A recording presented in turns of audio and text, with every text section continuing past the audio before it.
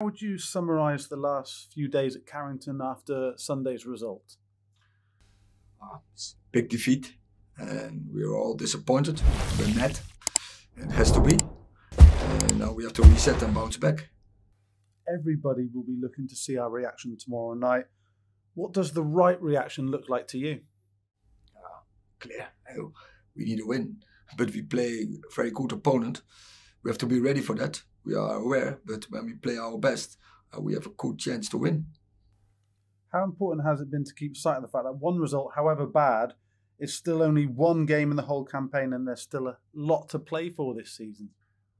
This is definitely the truth, but also we can't forget we lose 7-0 and against Liverpool.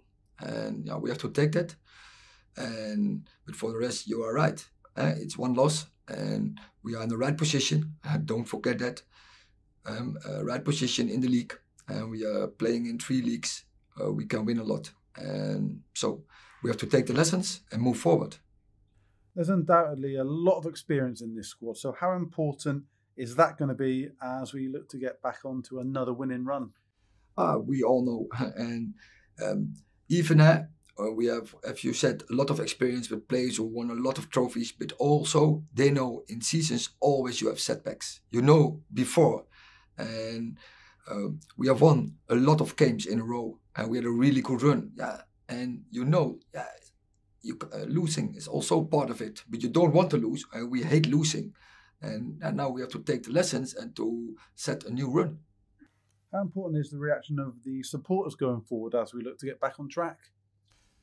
It's about unity, but we let them down on Sunday, and we don't want to. We are disappointed about that. We are disappointed in ourselves, but we have seen the whole season. We have a really strong boundary, and we have to keep that. But the team has to give the first energy, to give the first action, and then the crowd will be behind us.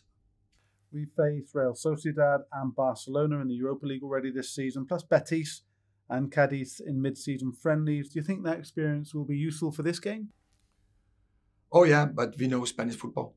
It's technical, very strong, and Betis is an example of it.